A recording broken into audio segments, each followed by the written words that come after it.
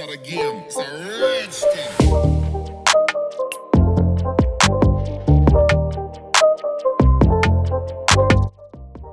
Welcome back to Arsenal News TV, and today we will look at the Arsenal player ratings versus West Ham.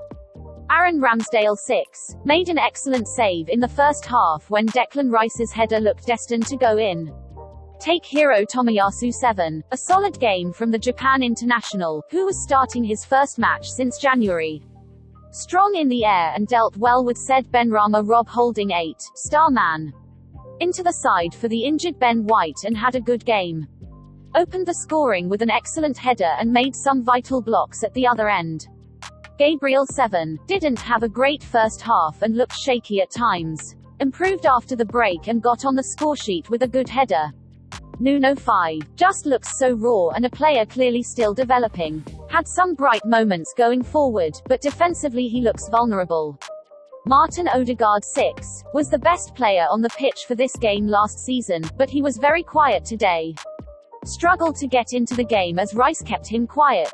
Mohamed El Neni 7. Another good performance from the Egyptian, who is relishing his run in the team. Made 1 or 2 crucial blocks and tackles. Granit Xhaka 7. The Swiss has been in fine form recently, but he was not quite at his best today.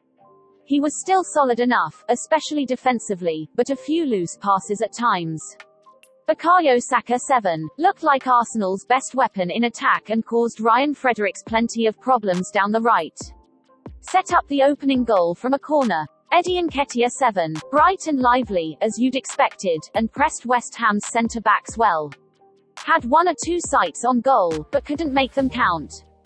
Gabriel Martinelli 7. The Brazilian had a quiet first half as he struggled to get into the game. He improved after the break, though, and set up Gabriel's goal.